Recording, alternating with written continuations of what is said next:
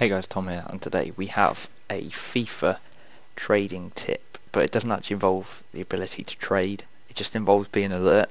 Some of you may know this, and you also may be thinking, why am I on this website? This is just obviously the fixture list for what is on Thursday, so this is Saturday's Christmas list.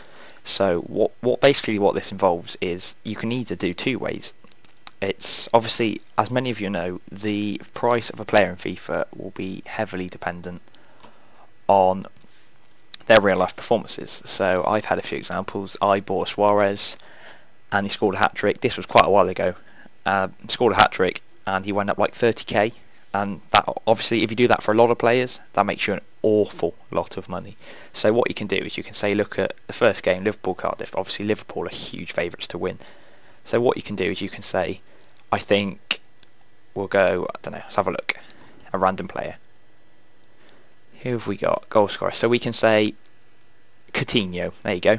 It's because obviously Suarez is going to be a lot anyway. He's probably not even going to go up because he scores so many. But if we say Coutinho, if you want to think Coutinho is going to score a goal or two goals, then you can buy a lot of him now before the game, and he will go up. Obviously, that's the risky strategy.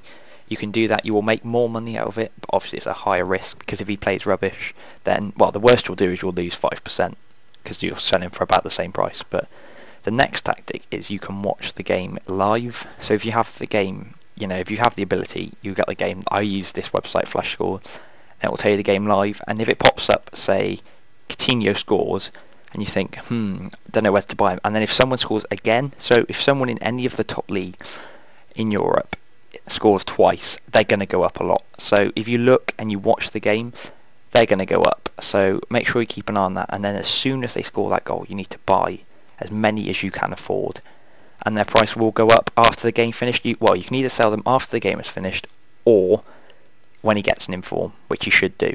So that is the way that you can make. I've made hundreds of thousands doing it on Suarez. I made some on Diego Costa, and just whoever scores. If they have a good week and they have an inform, players will go up. So that's what you need to do.